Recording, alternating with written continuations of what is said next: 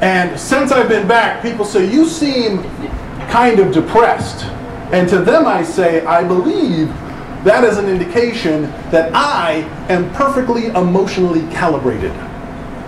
This sucks. Therefore, I don't like it.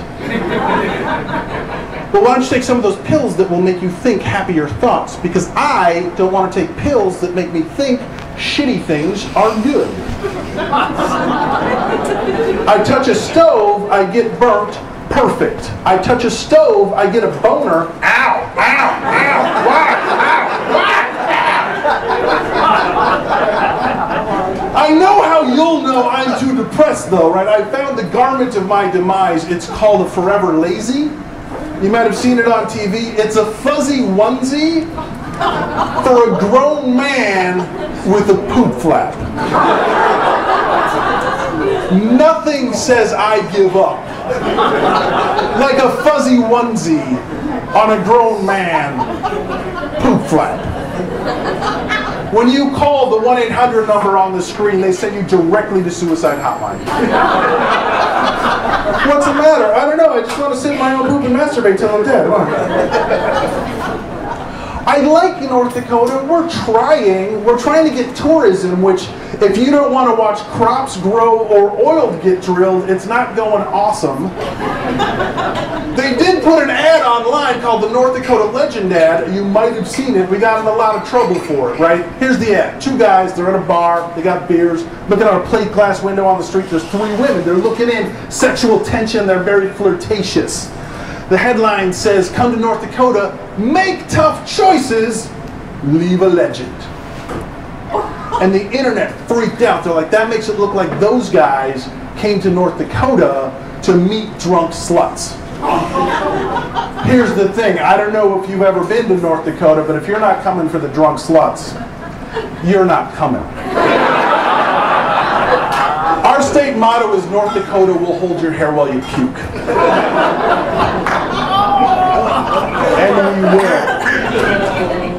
Yes, it is. Somebody in the back's like, no, I don't think that's right. I'm pretty sure. I have seen the flag, and that is not on the thing.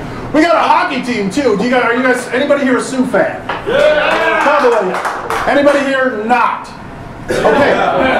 You know the deal though, right? They've been having trouble with the mascot for years and years and years and years because they wanted to change it because it's a picture of a Native American brave, feather, longish hair. Some people think it's offensive, some people don't. Now we're going to keep it. Next year it'll change again. I'm sick of the fight. I'm sick of going back and forth. I came up with a solution. Keep the picture.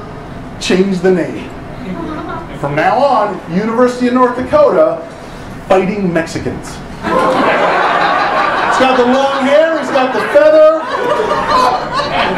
Let's play hockey, Cholo. I think it works. Maybe you don't want to do a race thing. Some people get offended by any race stuff. How about this? We keep the picture, University of North Dakota, because they got the hair, they got the longest. Fighting dirty hippies. They smoke a ton of pot, very good goalies though. High as shit the whole time. And some people don't like the drug thing either, so how about this? This is the last one, I'm going to put this out there.